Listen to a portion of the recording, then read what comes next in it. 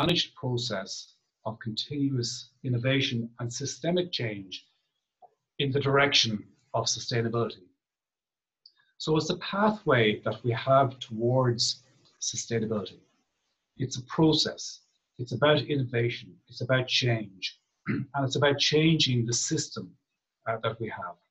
So those two terms, those two expressions are important to get right in our heads, I think, at the outset when we are looking at this area of sustainable development, sustainability, and trying to explain the Sustainable Development Goals.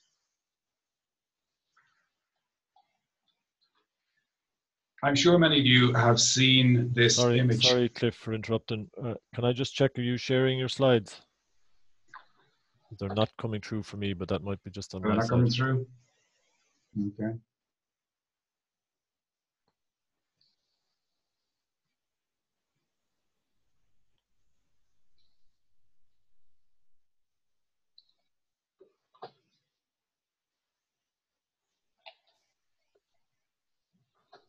Yep. Are they coming through now, Seamus? Yep. Okay. Thanks, Clifford. All right. Thanks very much, Seamus. Okay, so hopefully you have in front of you a very well-known image, which was taken by the astronauts in the spaceship Apollo 17. It wasn't a planned photograph, but one of the astronauts brought an old SLR camera with them and took this photograph of planet Earth out of one of the port windows. And it was an image which is illustrative of our limited biosphere. It shows our planet in the darkness of space, fragile and alone in a lifeless solar system. We have to step away from our Earth in many ways before we can actually understand the limits that we have in terms of our soil, our water, and our atmosphere. As we live on the Earth, we find it very difficult to understand the notion of limits. This is the only home that we have. This is a planet which has sufficient resources if we manage them carefully.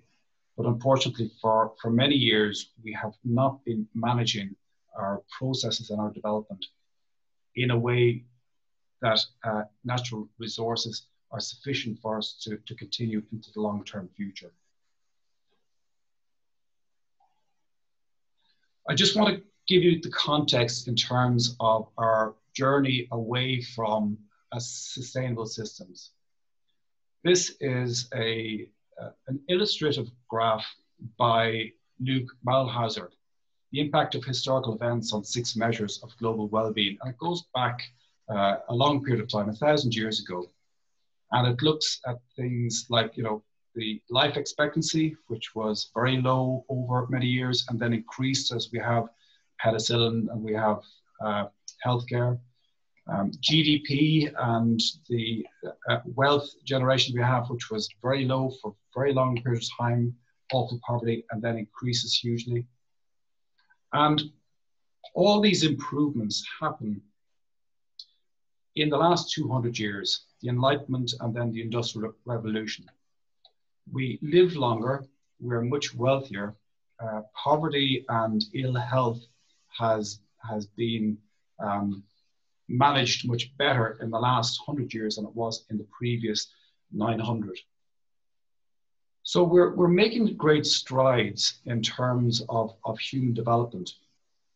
But what this huge acceleration in well-being doesn't pick up is the impact which we are having on our natural systems. And one of the reasons why we have put so much pressure on the planet is the size of our population. So before the Industrial Revolution, we had somewhere in the region of 1 billion people. Today we have 7.8 billion people on the planet. And that's one side of a coin. Population is a big pressure on the planet. The other side is consumption, what we consume in terms of the use of natural resources, and then the pollution which arises from that and the wastes that we create. So more people consuming more products, more stuff, has put significant pressure on the planet over time.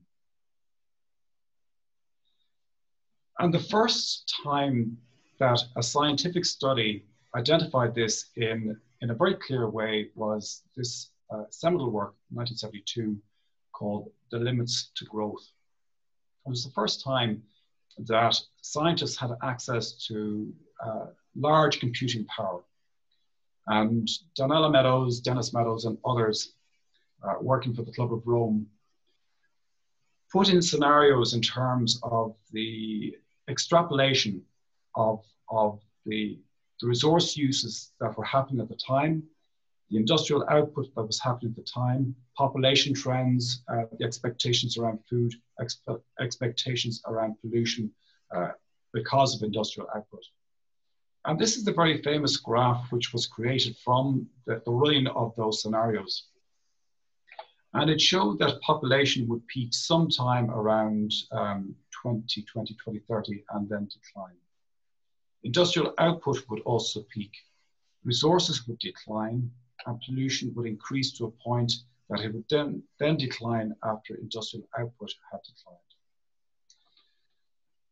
So this book was a wake-up call, along with other seminal works such as Silent Spring by Rachel Carson. But it pointed out to our industrial model of continued expansion within a limited biosphere. And it led to thinking about trying to have a development process which was different to the straightforward economic expansion model that came out after the Second World War.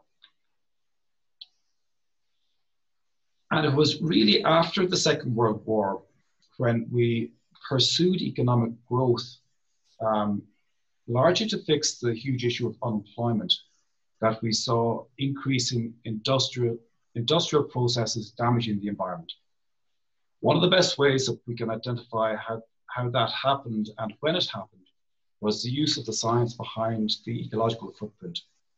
And this is a graph showing humanity's ecological footprint. So we all know, thinking back on the blue marble and the limited biosphere and the planet that we live on, we only have one planet. So number of planet Earths, one. Very obvious. But essentially in 1985 or so, we started moving to a position where we used resources from the planet that could not be replenished by nature. We started to put pollution into our rivers and into our atmosphere to such an extent that the natural circulatory processes couldn't deal with that pollution. And ever since, we have seen a situation where we are drawing down on natural capital, increasing our ecological footprint because of our increasing population and our increasing rates of consumption. So this single graph really picks up a lot of information in the context of sustainable development. You could put it in a simple way and say that below this green line, we are in a sustainable state, and above this green line, we are in an unsustainable state. Now, it is more complicated than that.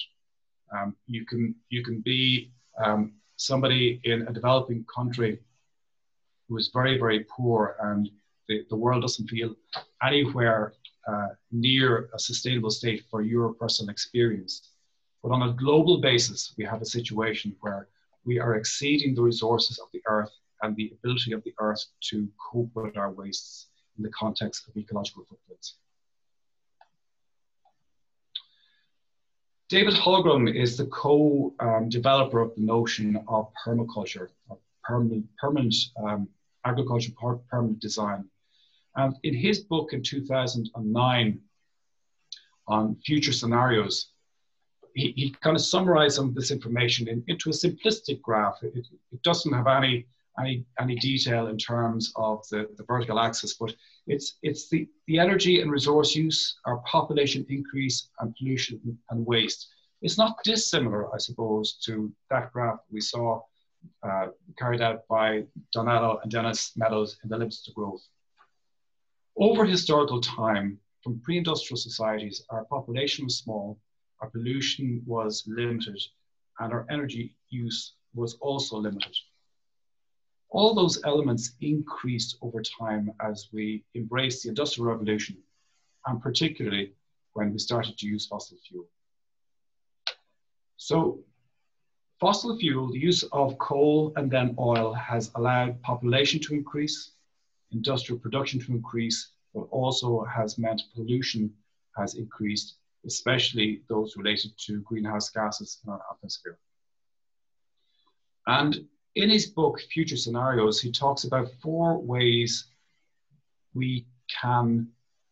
four expectations or four possible scenarios that we might have in our future. So he talks about the techno fantasy. So this is essentially a business as usual model. If we're wealthy now, if we see 3-4% growth every year based on fossil fuel, this is the point of the graph where we're just continuing that into the future. The second line is green tech stability. And I think green tech stability probably aligns best with the sustainable development goals and sustainability thinking that derives from the United Nations and elsewhere. So we stabilize our energy use, we stabilize population. That will probably happen anyway as we're becoming wealthier.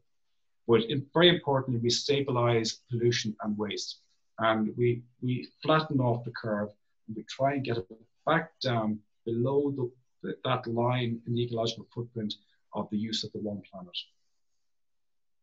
Holgram then also talks more negatively in terms of his scenario building.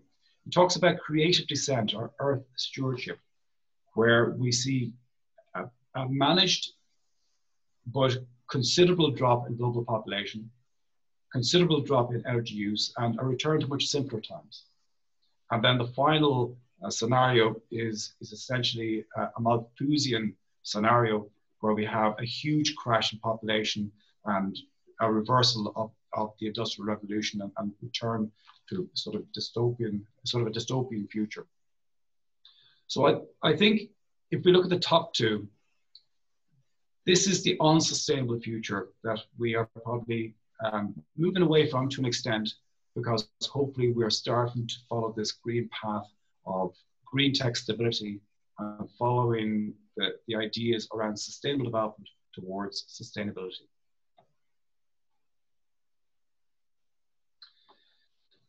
Coming from the Limits to Growth report and the concern about the environment and non-governmental organizations coming together to raise concerns about pollution and species loss and so on, there were several attempts to bring a new approach to development onto the international agenda.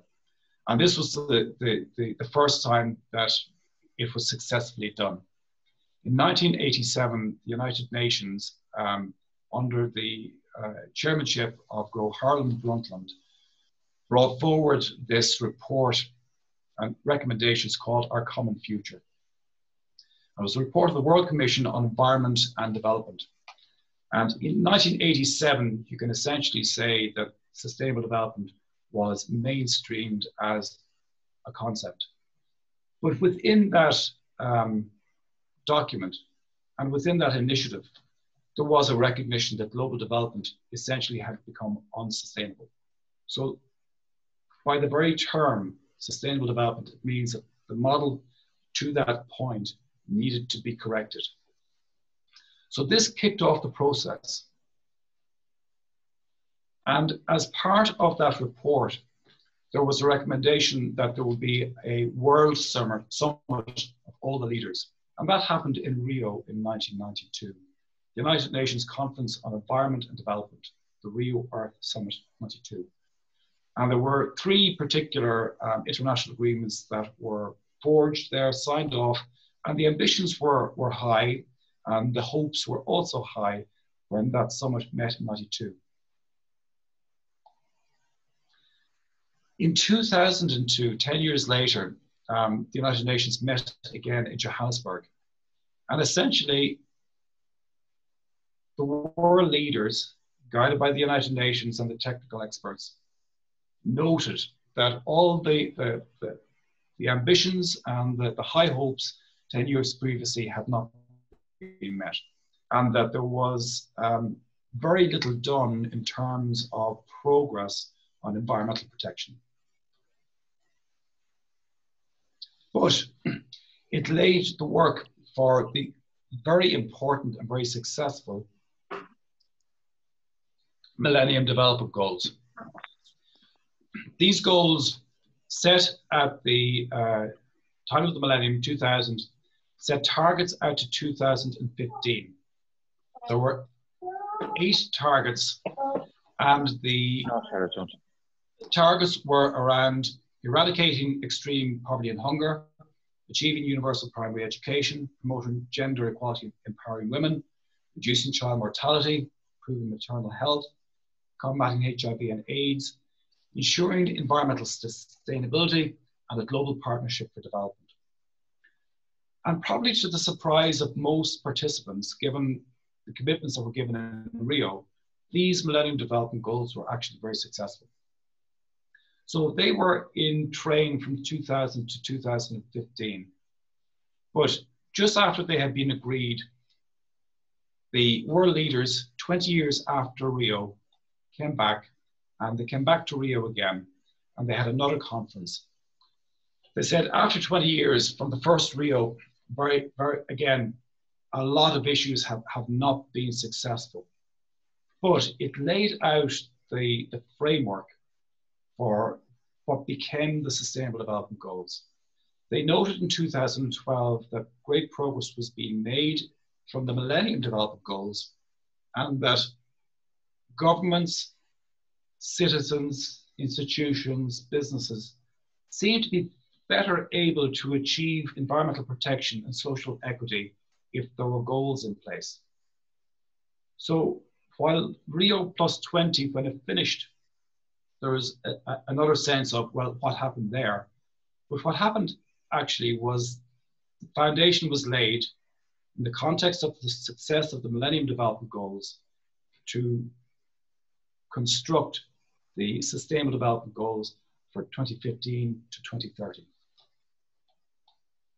And these are the goals which were realized from that 2012 summit. So these 17 goals are global goals. They're the global goals for sustainable development. And hopefully at this stage, I've given you sufficient context, and I can now give you a little bit more detail in relation to these goals. There's 17 goals, and the introduction is as follows. The Sustainable Development Goals are a set of 17 goals for the world's future, and the time frame is from 2015 to 2015 to 2030. Important fact is that they are backed up by a set of 169 detailed targets, far too much detail to go into in a short session like this. But there is flesh on the bones to these broad goals in the targets. It took 2 years for them to be negotiated by the United Nations, came from Rio +20 and launched in September 2015. Agreed by nearly all the world's nations on the 25th of September. I suppose something which is encouraging, especially in the current political climate and the controversy when the United States came out of the Paris Agreement on climate change. The United States didn't come out of the Sustainable Development Goals. I think there's something about the way that the goals were crafted that allowed everybody to buy into them and to stay committed to them. So they've been, so far, very successful in unifying people with the intention of delivering these over this 15-year period. So what is new and different about the 17 Sustainable Development Goals? The first thing is that the goals apply to every nation, every sector, to cities, to businesses, to schools, organizations. We're all challenged to act. And this is the notion of universality. So it's not just for the nation states to do something in relation to poverty, the developed countries helping the less developed countries. It's not about big government programs. These goals apply to businesses, they apply to institutes of education, they apply to government departments. They're universal, they apply to citizens. So universality in its makeup is one characteristic. The second is it's recognized that the goals are all interconnected in a system. And essentially, the system that we have is unsustainable. It has taken 200 years to get to this point of crisis, if you want to call that, especially in relation to climate change. And we need a systemic approach to fix these complex issues that we have. So we cannot aim to achieve just one goal, we must achieve them all. And this is called integration. And finally, it's widely recognized that achieving these goals involves making very big fundamental changes in how we live on Earth. And this is called transformation. So the transformation element is that not only do we need to change our businesses and our transport, we need to change our financial systems, we need to change our educational systems, we need to change the way that we do business, because the system is fundamentally broken in the context of the problems that we have. To bend that curve in the context of our planetary ecological footprint is going to take systemic transformation. So we can take a tour. There's 17 goals. Some would say 17 goals are too many, but I think it's not overly difficult for us to get to grips with them. And the first one is very reflective of the Millennium Development Goals, because in many ways it's one of the most important goals. Goal number one is to end poverty in all its forms, everywhere. Now you can read down into more detailed text and into the targets, but I think we know what this means. It means that we can't have a sustainable world if 1 billion people every night go to bed hungry. If we have very, very poor people who earn less than $1.50 per day, there is no incentive for those people to reduce the size of their families. And that might seem like a strange topic to bring up, but essentially if people are very, very poor, if they don't have healthcare, if they don't have the ability for people to look after themselves when they get old, if they don't have the means for labor for subsistence agriculture, the survival mechanism is to have a large family. And we're not too far off understanding that in our own modern history in Ireland, where large families were the norm. As people get out of extreme poverty, family size comes down, and that sorts out one of the issues on that coin in terms of population.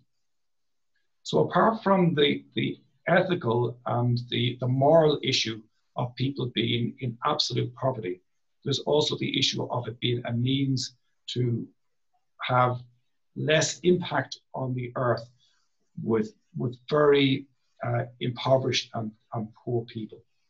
So it is a crucial goal, and much progress has been made. So end poverty in all its forms everywhere.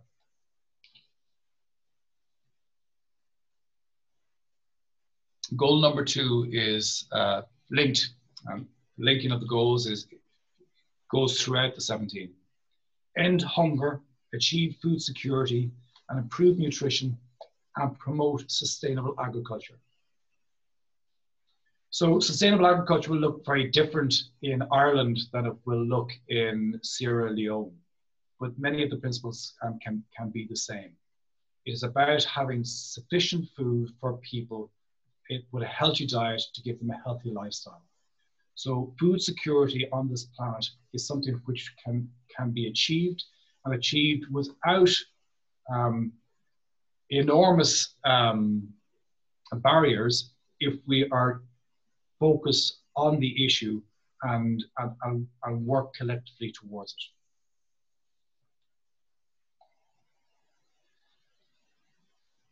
Goal number 3 is to ensure healthy lives and promote well-being for all at all ages. So this resonates with people as well in terms of the health that people should enjoy, not only in the rich countries in the developed world, but in those countries where access to medical care is far less reliable. And we're seeing this issue, this goal is relevant to this strange time we're living in at the moment in the global pandemic. Ensure healthy lives and promote well-being for all at all ages. It's a big challenge, but it's something that is realizable with sufficient focus. Goal number 4, ensure inclusive and quality education for all and promote lifelong learning. For many other issues around the Sustainable Development Goals, education is crucial. Education is seen as vital at the primary level, should be required at secondary level, becomes a luxury to an extent at third level for some developing countries, but it is through education that people can move into better lives and expectations. And education should not just be the preserve of the rich, or it shouldn't just be the reserve of males. It needs to be available to both genders across all countries. Goal number 4, achieve gender equality and empower women and girls. This is a goal which can be used essentially, I suppose, in countries where it's a long way from being achieved, as a means by which non-governmental organizations, citizens groups can point to it and say, look, you have signed up to the United Nations Sustainable Development Goals.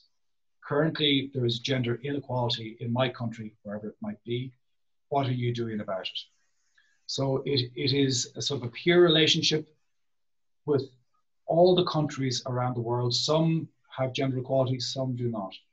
And it is maybe a goal that will be more difficult to achieve in some of the world's countries, but by having it in there and by the focus that it gives great ambition to try and have a much more equal, equitable world between the genders. Goal number 6, ensure access to water and sanitation for all.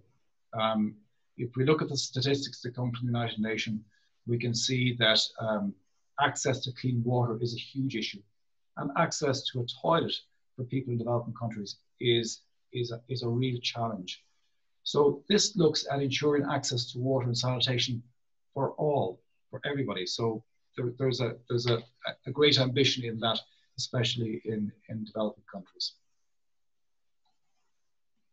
Number 7, ensure access to affordable, reliable, sustainable, and modern energy for all.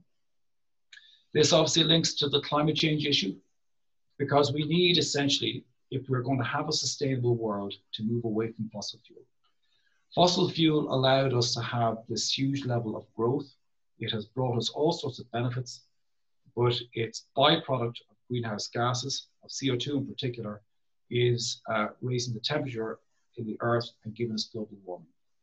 So we need to transition across quickly and in a substantial way towards sustainable energy. Energy efficiency, renewable energy, and making that available for all. It is interesting to see some countries in the majority south, maybe I should use that term, not even considering going down the route that countries in the north have used in terms of huge power stations and distributed electricity grids. They're looking at localized grids with local power from wind or from solar, and moving straight towards renewable energy. And in the pandemic, the one sector that has never really taken its foot off the accelerator has been the development of renewable energy right across the globe. Number 8, promote inclusive and sustainable economic growth. employment, and decent work for all. The notion of sustainable economic growth for some sustainable development purists might make them a little bit uncomfortable. But I think to an extent, the debate about growth or no growth has moved on. And I think the more relevant issue about growth or no growth is what type of growth do we want? If we can have growth that promotes renewable energy, waste recycling, a circular economy, that type of growth is good. If we have growth for plastic toys that we throw out after a week, that type of growth is much more questionable. It's not good. So inclusive and sustainable economic growth, employment, and decent work for all. Number 9, build resilient infrastructure, promote sustainable industrialization, and foster innovation. Encouraging developments over the last days and weeks in terms of money being budgeted in Ireland towards cycleways, in terms of looking at infrastructure that allows for less car journeys.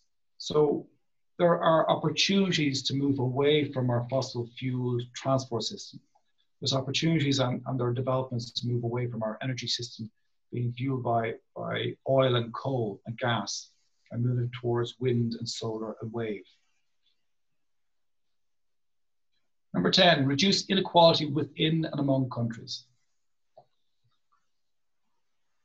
Anybody who I think fairly assesses sustainable development and issues around sustainability will agree with the author of The Green Economy, a man called Michael Jacobs. And he wrote about sustainable development having an inescapable commitment to equity, an inescapable commitment to equity. Equity is fairness.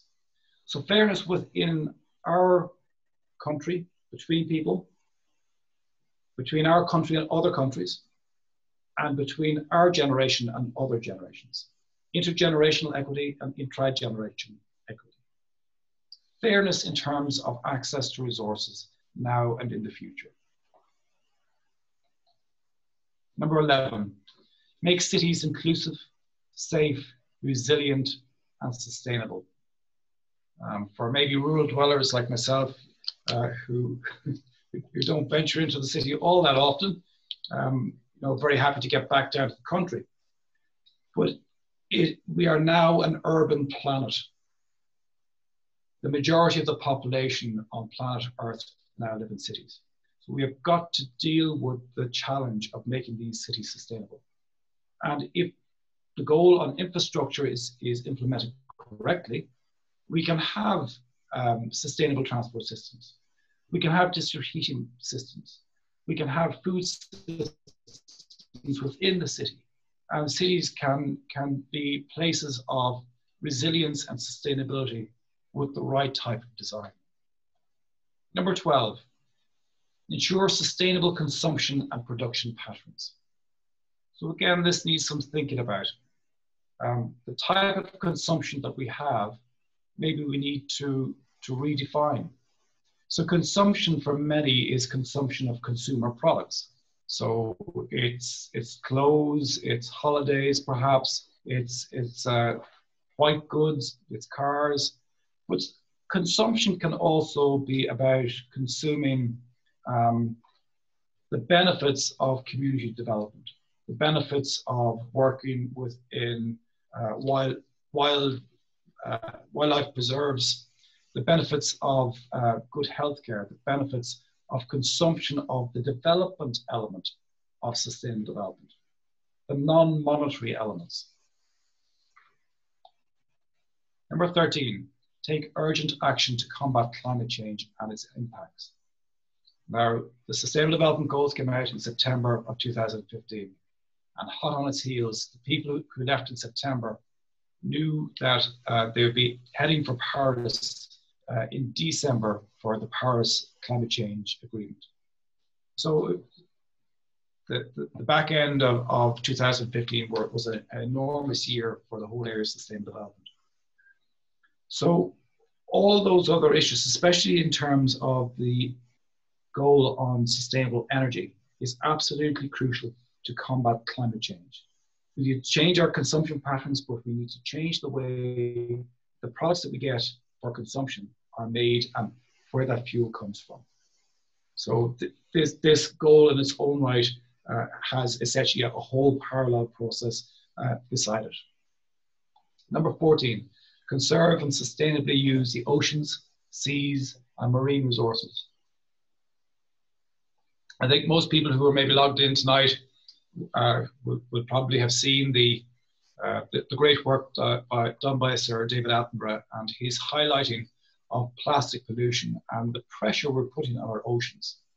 Pollution from plastics and other, other substances, overfishing of the seas, acidification because of increased levels of CO2.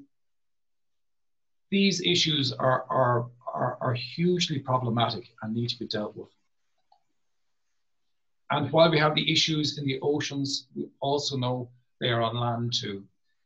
We need to sustainably manage forests, combat desertification, halt and reverse land degradation, and halt biodiversity loss. Much of the training, the education that we give on our environmental degrees in LIT and Thurles is focused on the tools to do this job around sustainable resource management, around looking at biodiversity studies, habitat studies, and trying to manage the natural environment in a sustainable way. This is a huge issue for all of us, whether we are in a maritime climate, the western edges of Europe, or whether we're in a desert nation in North Africa. Number 16, promote just, peaceful, and inclusive societies. So this is the sort of the social element of it, and of course, the starting point of sustainable development are the three elements of the environment, the economy, and society. The three have to be balanced, and we need to have justice and equity within society, and a sharing of resources, and mechanisms by which dialogue comes naturally in a supportive environment. Number 17, revitalize, and this is the last goal, revitalize the global partnership for sustainable development. So the United Nations isn't perfect. The Irish government isn't perfect. LIT isn't perfect. None of us have all the answers, but we can make the commitment to try and work together in partnership, to learn from our mistakes, and to try and have sufficient funds at the global level that feed into these processes and support them. So goals maybe for some people work well in terms of they have a tick list. And it seems even at the global level, goals have focused minds. And that's what these goals are about. They're essentially goals to try and help us to bend the curves back towards sustainability.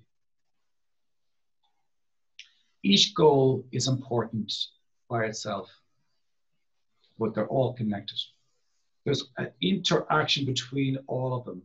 And as I said, our system is essentially unsustainable, and we need broad-based systemic change if we are to alter the path of development towards sustainability into the long term.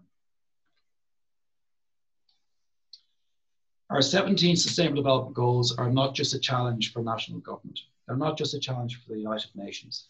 It's not just a process for bureaucrats and civil servants. It's a commitment that businesses need to square up to. It is a set of goals that each academic institution, university, school, club, society need to think about. And I must say I was very encouraged the year before last when I went to the National Planning Championships, just to see the level of engagement by the government departments on the Sustainable Development Goals. They were up front and center in all of their promotional stands and their literature. I think we're starting to see a sea change in commitment by those in positions of influence to try and make these goals happen here in Ireland as well. I'm going to finish with this short video. It's put together by the United Nations, but it has some very famous personalities in it. See if you can count off all the people that you recognize talking about the Sustainable Development Goals. I'm hoping that the audio will come through. Seamus, if it doesn't, you might let me know and I'll see if I can fix it.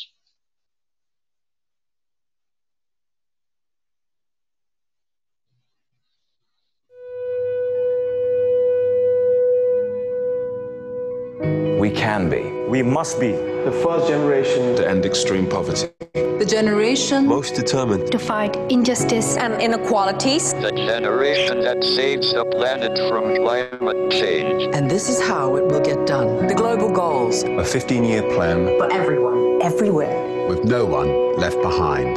We will live in a world where nobody anywhere lives in extreme poverty. Where no one goes hungry. where no one wakes in the morning asking if there will be food today. We will live in a world where no child has to die from diseases we know how to cure. And where proper health care is a lifelong right for us all. We will live in a world where everyone goes to school. And education gives us the knowledge and skills for a fulfilling life. We will live in a world where all girls and all women have equal opportunities to thrive And be powerful and safe. We cannot succeed if half the world is condemned. We will live in a world where all people can get clean water and proper toilets at home, at school, and at work. We will live in a world where there is sustainable energy for everyone. Heat, light, and power for the whole planet. without destroying the planet. We will live in a world where economies prosper. And new wealth leads to decent jobs For everyone. And we will live in a world Where our industry, our infrastructure and our Best innovations Are not just used to make money, but to make all our lives better. we will live in a world Where prejudices and extremes of inequality are defeated. inside our countries. And between different countries. Where people live in cities and communities that are safe, progressive, and support everyone who lives there.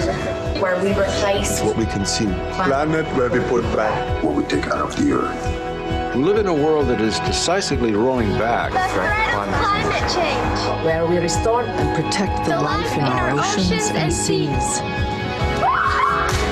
restore And protect life on land. The forests. Animals. The earth itself. With peace between and inside countries. where all governments are open and answer to us for what they do at home and abroad. And the justice rules. With everyone equal before the law. Where all countries and we their people.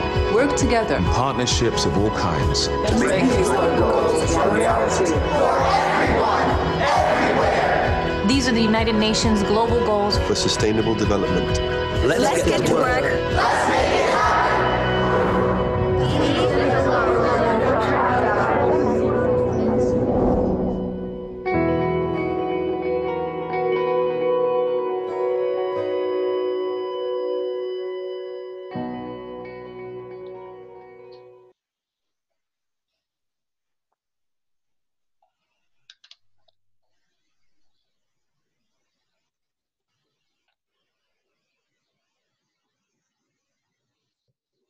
Okay, Seamus, I wasn't able to hear the audio on that, but I think we're finished now. So if there's any questions or discussion that's wanted, we can take it now. Great.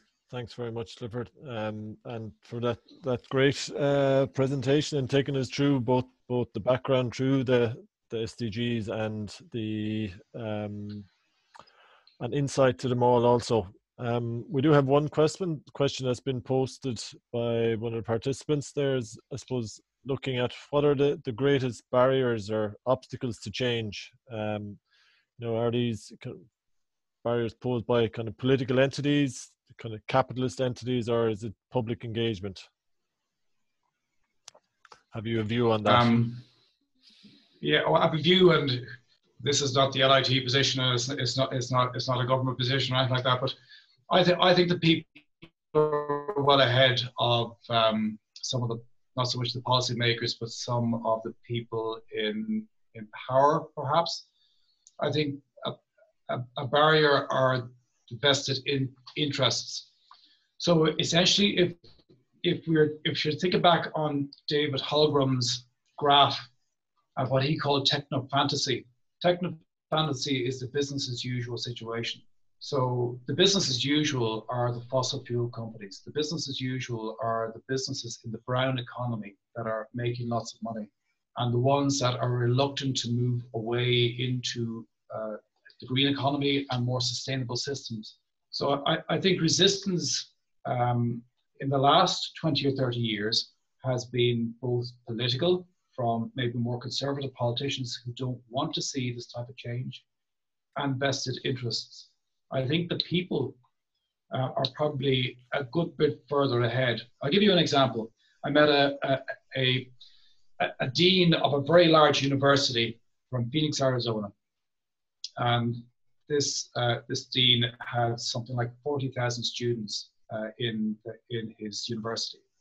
And he said he obviously doesn't know an awful lot of the students, and they were on all sorts of different courses in the arts and engineering and finance and so on.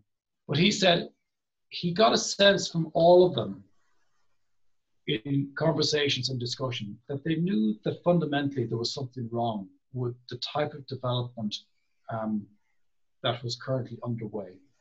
They couldn't articulate it. They didn't have the language of sustainable development, sustainability, but they knew fundamentally that the system that we have in terms of the consumerist model, continued growth in a finite world, that there was something up with that model and that it would have to change. So I think the citizens, I think the thinking people are probably ahead of some of the vested interests and the more conservative politicians. Okay, thanks, Trevor. I suppose a question from myself to you, maybe just for your opinion. And look, we had a government policy around the whole the aspect of education for sustainable development, and that the education system should look at how it can integrate sustainable development in what we do, both all the way through the education system, not just at the third level. I mean, it seems to me that policy needs to be revisited now. It's effectively out of date now, and it needs a new look. If you were the minister and had the opportunity to look at it, what have you any thoughts on new ways or new approaches or ideas that could be taken to integrate the whole issue of and topic of sustainable development into our education system? That's an awfully big question, James. Absolutely. I have to finish on the hard one. I think if as Minister for Education, I would tear out the first couple of chapters from most economics textbooks. I think that would be a good starting place, because the business as usual model of just consumerism and continued economic growth is fundamentally flawed. We don't get that. I think we need an education system that gets pupils from a young age starting to question the unsustainable system that we have and ask questions why that's the case. So it's not a no growth argument. I think we need to be more refined in the questions that we ask about the type of growth. So if we're looking at a business that produces a product using fossil energy, and the product ends up in the bin a week after it's been purchased, that type of economic model needs to be fundamentally be rethought. So I think well, I'll finish by saying something that I came across recently. A fundamental of the education system, which we don't get across, is the simple fact around the second law of thermodynamics. I know that might sound complicated, but we have to respect these the limitations that we have on a finite planet. We have to change the mindset of people to understand there's only so much soil, so much water, so much atmosphere. And we need to change in a complex system from using fossil fuel to renewable energy, and to change the type of economic model that we have. So I think educational systems that get people thinking about the big questions is a fundamental. So maybe they should do a little bit of philosophy. Maybe they should do a little bit of systems thinking in their educational journey from the earliest age right through to the higher levels. Great, thanks very much. Two other comments, kind of questions have come in. So from Oveen, just a question in terms of the SDGs, are there consequences for countries if their level of contribution or attainment of the SDGs is not what it should be by 2030? It's a good question. I don't have a clear answer to that question, but my understanding is this. My understanding is that they are goals that are not tied into, say, they're not targets, and they don't have penalties assigned to them if they aren't met. So because they're global goals and because they're kind of universal in their ambition, they are about trying to bring people on board to achieve them, and they're much more carrot than stick. So my understanding is, and I could be wrong, I don't think there are mechanisms to tie people in to achieve them specifically.